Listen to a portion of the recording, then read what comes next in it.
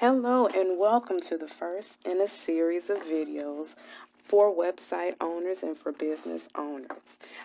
This series is entitled 7 Mistakes Web Owners Make and How to Avoid Them. Hello everyone, my name is Chanel Polk. I'm a freelance writer, editor, and proofreader. I have a background in journalism, and what I've been doing for the past few years is helping website owners and brick and mortar businesses kind of enhance their presence on the internet. So what I'm going to do, we're going to go through 7 mistakes website owners make and how to avoid them. In this video, we'll go through mistake number 1. And so I am going to use my very own blog as an example.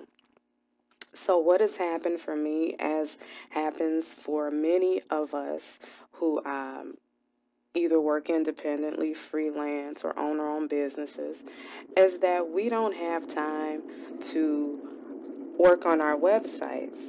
Or if we have a blog, we don't have time to work on our blogs. We have clients that we have to tend to, projects that we're working on. In my case, working on different projects. So it's kind of difficult to sit down and write content for your own website, for your own blog. The problem with that is that your website, your blog, is the source that people turn to learn about you. It becomes the source of getting new clients. It is your face. It is your real estate. It is your place on the internet. And it is of the utmost importance that your website and your blog be top-notch, be current, be informational, and provide just about every piece of information that any customer or client or visitor to your website would need to know in order to connect to you, to buy into your concept, and to join your tribe, as is the new word right now. Everybody wants to be a part of someone's tribe. So if you want someone to be a part of your tribe, you have to give them something to belong to, something to be a part of. It can't be random information. It can't be just a little bit here and there, incomplete, inconsistent, all of this sort of stuff. So this is what we're going to talk about today. First, mistake number 1 is that we do not, as website owners, blog owners, take the time to update our website content or our blog content regularly. Okay, so I want to take you through my blog. Actually, my blog is hosted on Blogger, which is a free platform. As is people like WordPress, people like Blogger, that sort of thing. I won't get into all of that right now. But right now, I'm hosted on Blogger, and so it's what's working for me. So I want to take you through my very old and very in serious need of update blog.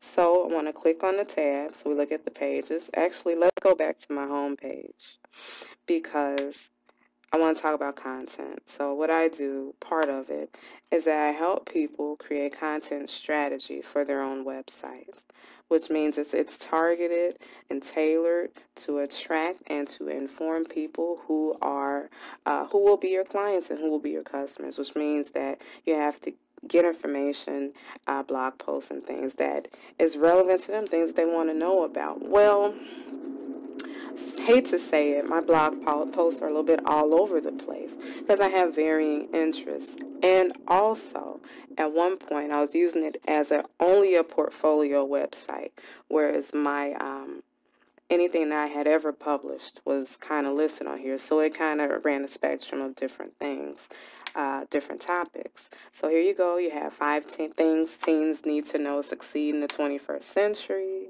We'll scroll down. 3 unethical freelance writing assignments to avoid. Okay, we can go further into my blog postings.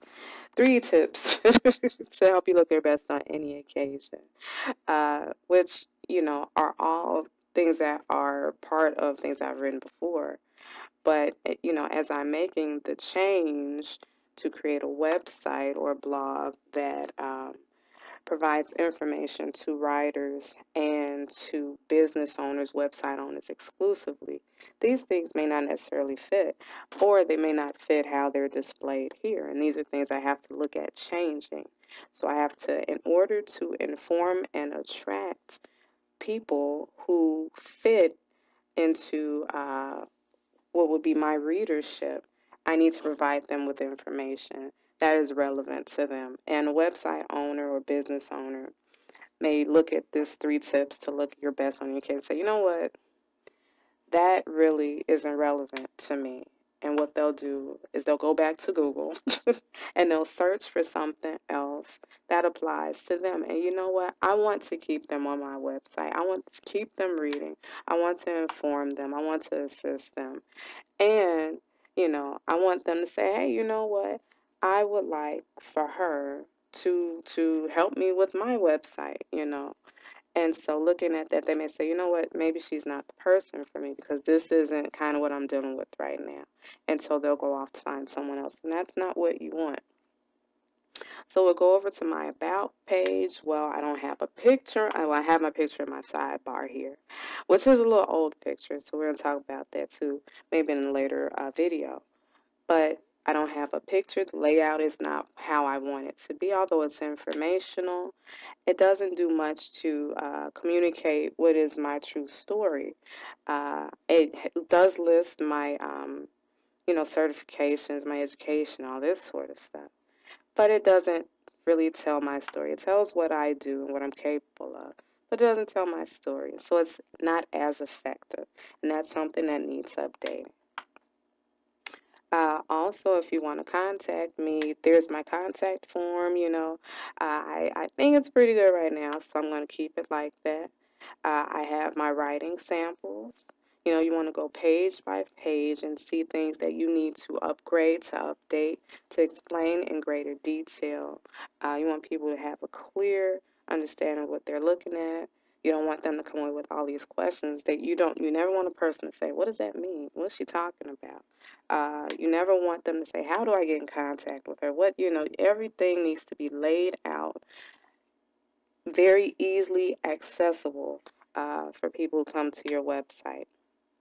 So here, these are my samples, just a few of them, and they actually need to be better categorized. Okay, right now I have some of the website content design that I've done, some of the articles that I've written. But you know what? If a person comes here and they say, you know what, I'm looking for someone to write about health and beauty exclusively. Should they have to dig through everything and maybe question, say, traction, alopecia, and hair loss, that looks like what I'm looking for. But, I want to know if she's written about anything else. Does this apply? Fake hair, I don't care. What are Carol Daughters' product if they don't know? If that applies to health and beauty. You never know what people know and what they don't know. So you want to label it clearly. So that's something that I need to update. Also, here we have, I provide website assessments to business owners, website owners, blog owners. Do I like the way that look? Visuals are so important here. For me, I'd add another image. I'd add more, a call to action at the bottom here, which is missing. Where do they go after they read this? What do they do? What do you want people to do? All of that should be laid out very clearly. So that's something that you want to update. So it's something I'm going to update on my blog here. Here I have my list of services. And so it's something you want to go page by page. Once again, you want to look at everything. Let's say, do I have any questions? If you have a friend, family member, someone who can look at it at your website, your blog objectively, and they say, hey, I read this part, but I don't know how do I get your service? How do I contact you? That needs to be clear. All these things need to be laid out in detail.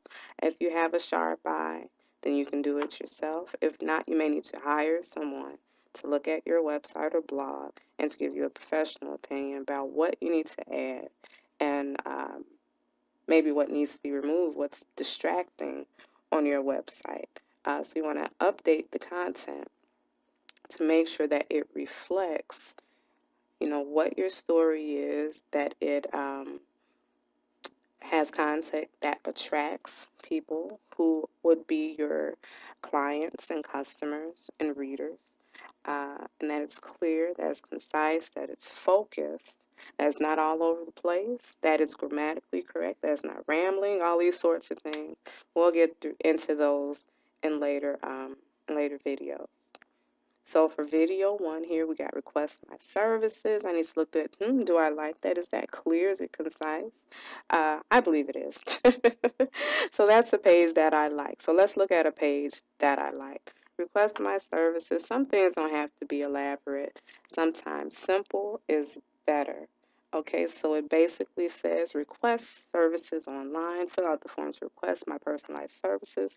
Select work needed from the list below. Provide a detailed description of your project and click submit, and I'll contact you via email with next steps for your project. It's succinct, it gets to the point, it doesn't ramble, it doesn't use extra words, it gets right to the point, and I believe it's very clear and understandable. And so people can go through and fill out, and they can check what they want done, what services they need, and then go ahead and click submit. Simple as that, straightforward, and that's how you want it. That's a good page. And that's about it. So that's a walk through step 1 of 7 mistakes website owners make and how to avoid them. So the first thing that website owners do, myself included, that's important to work on is to update your website content regularly. So you'll update for other reasons as well, especially if you have a blog attached to your website. Blogging is a great way to increase your visibility in search engine results pages. So the more content, especially that's clustered around a particular topic, that you generate and that you have posted on your website or blog, the more Google or search engines, whether it's Yahoo, Bing, see your website as a place to go for that information. And so they'll begin to direct, people to your page. It means you'll be elevating the search results. So as opposed to being buried on page 12 in search results, you'll creep on up to page 3, 4, and hopefully the coveted page 1 is where you want to go. So that's just a little bit to discuss with you guys. I hope that this has been very informational, helpful to you.